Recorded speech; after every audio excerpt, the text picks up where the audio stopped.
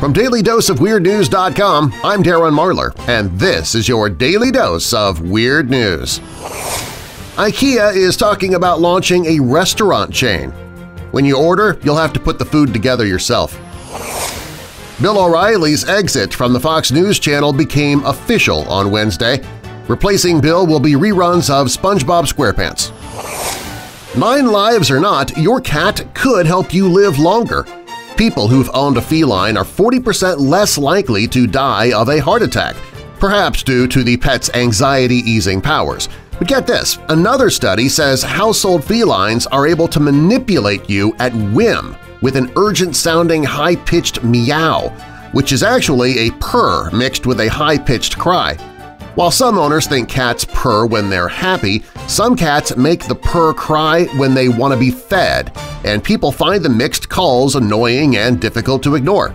The embedding of a cry within a call that we normally associate with contentment is quite a subtle means of eliciting a response, explains Karen McComb of the University of Sussex.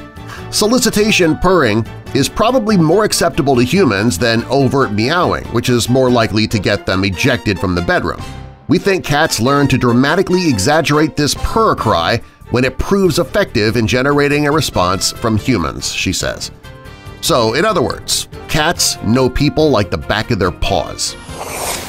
The new trendy drink? Clear coffee, so you aren't continually staining your teeth. Although at $3.50 a serving, I think I'll just use toothpaste instead. A Florida couple has set a record by going on their 200th Carnival cruise. Separately, I might add, which is the secret to their happy marriage. Netflix says it's true. Their subscribers have spent over 500 million hours watching Adam Sandler movies. I guess I can't be so prideful now about calling myself a Netflix user. North Korean men can choose from among 15 sanctioned hairdos, but they are not allowed to get the Kim Jong-un haircut. Really? That's a problem? I mean, is there a big demand to look like that? The police chief of Sperry, Oklahoma wrote himself a $300 speeding ticket. A citizen had complained about seeing him speeding. He admitted it, and so he's paying the fine. And then he had to write himself another ticket for disturbing the peace when he cursed himself for giving himself a ticket.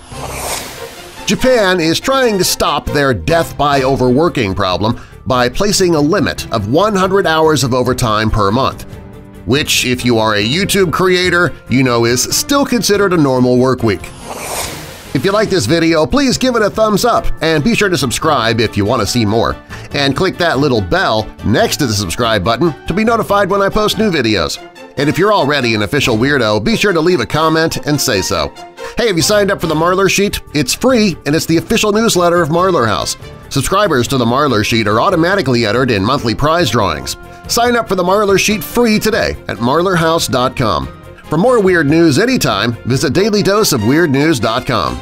I'm Darren Marlar, and I'll see you next time, Weirdos!